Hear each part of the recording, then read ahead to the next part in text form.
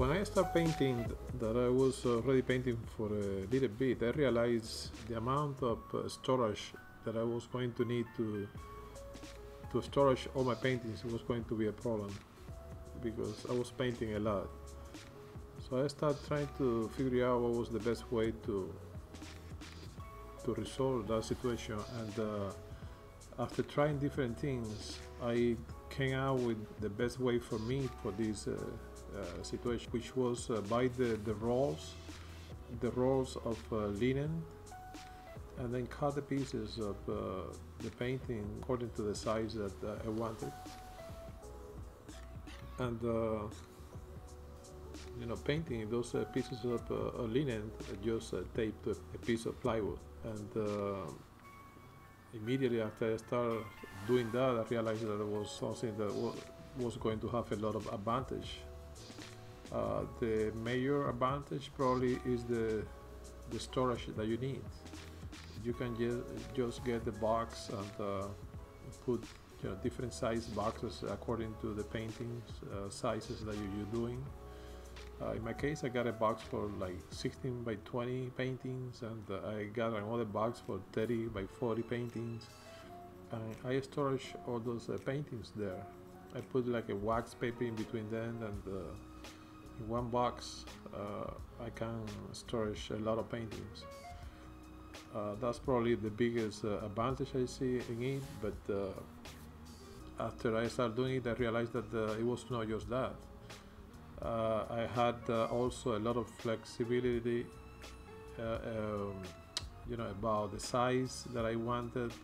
I was not tied to the conventionals already made the sizes that the market offer. I was, I had the freedom to basically do any size that I want. And another advantage that I realized about it also is the fact that when somebody buy a painting from me, I could mail it as a roll, buying those rolls tube that they sell, and putting the painting there, and that reduced the freight by a significant amount. That's basically it, the biggest advantage of it. And since I started doing this, I haven't stopped, and I don't think there is any better way to do this. And one advantage that I forgot to mention is the fact that the price drastically reduced, the price of making a painting. So I want to share with you guys the process of me making the stretches and the frames, because I also made the frames myself.